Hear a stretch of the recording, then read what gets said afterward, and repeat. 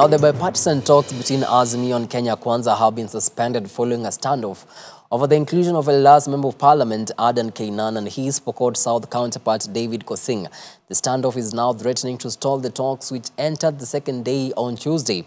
Despite formation of the bipartisan committee, President William Ruto has insisted on parliamentary talks, while Azimio leader Raila Odinga has proposed negotiations outside Parliament.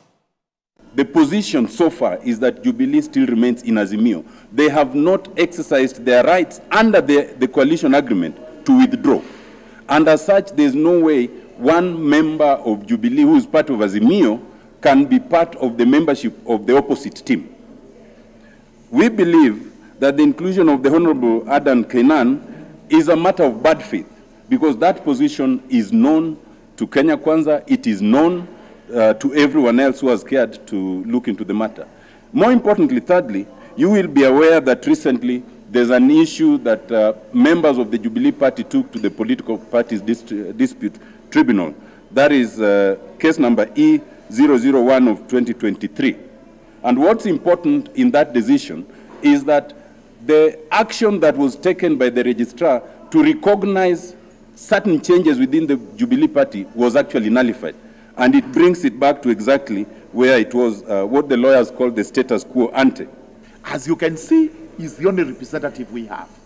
If he's not there, that area is not represented. And therefore, in the eyes of Kenya Kwanza, we actually saw that as being fair and just. Number two, he has also a constituency that he represents.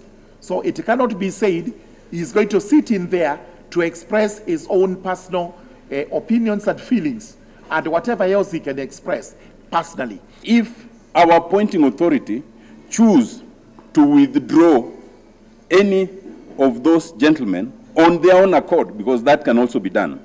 So until then, we've hit a stalemate and we've suspended these talks until such time as there might be consensus along the lines reached or the position changes.